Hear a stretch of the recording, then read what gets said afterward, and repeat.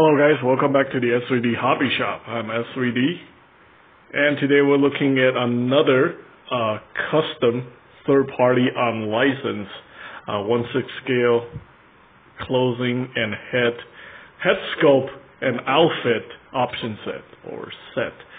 This one is by Super Doug Toys and Figure. This one is number set 057. It's actually called Fantasy Cetra. But we know who this character is. It's basically Aeris from Final Fantasy 7 Remake. So, anyway, this is her base outfit. You can see right here. So, we have the base outfit. I made a previous video which I had to delete. But anyway, yeah, so the base outfit, and then we have the jacket. Looking pretty good. Also have her staff weapon right there. They believe it or not, they actually did a pretty good job on the boots. It's kind of hard to see, so they actually included a separate picture for the boots. So, take a look at that. Yeah, this one actually looks pretty good. The head sculpt looks pretty good too. I don't actually know if they created a whole new head sculpt for this particular figure. The thing is, this head sculpt kind of look like the Street Fighter 2 Cammy release. So, I mean, I could be wrong. The nose look a little bit different, but, you know, people are saying it's possible that they reused that head sculpt for Aeris.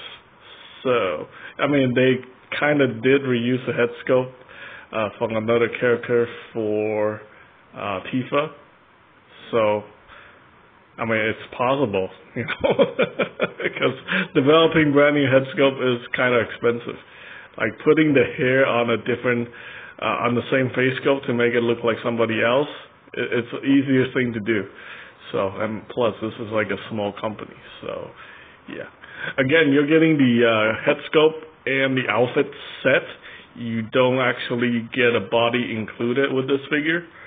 So, yeah, I mean, with this one, probably a good idea to use something else, you know, something that's not particularly, you know, curvy for this particular character. I would say, you know, go with something a little bit, you know, more slender for this body type to use with this outfit set.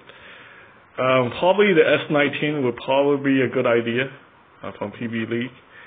What's the S19? Is that the, I think S19B, this, the suntan skin, or it's possibly, she could be fair skinned, then you have to go with the S18. So, yeah. Of course, we're talking about the TB League body. So, here are the boots. It's pretty nicely done. I still prefer, like, you know, one piece instead of like this separate, like, you know, realistic materials, because things can easily go wrong with these type of stuff. I mean, like the flaps on top of the boots can get kind of messed up, and also the straps that could get undone, and it's going to be very difficult to fix that.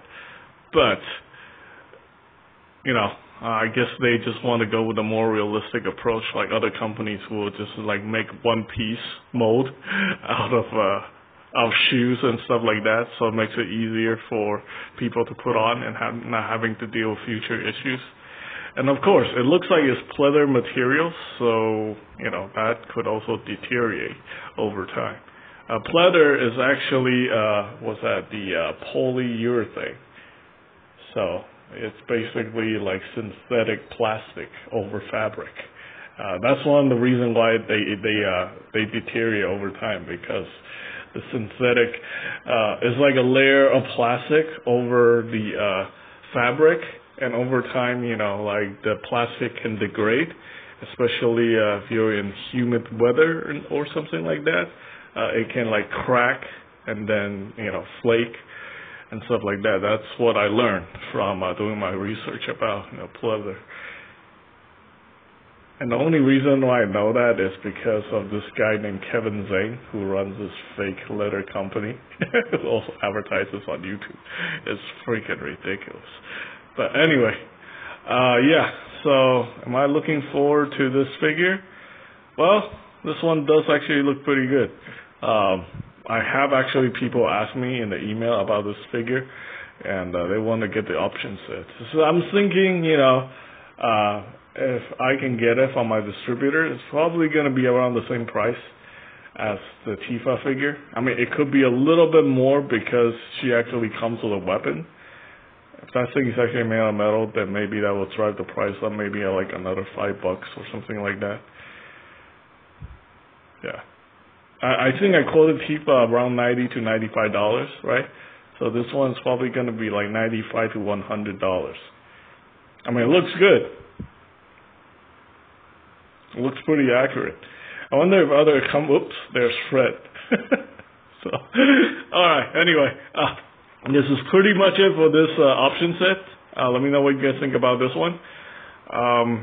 Pretty sure you can find these on eBay if I decided not to sell them. I don't know the whole situation right now. I have to reassess my situation about the store, maybe in a week or so, and see if it's still viable to continue doing this operation. But anyway, that's pretty much it for this video. I hope you guys find the information helpful. Thanks for watching.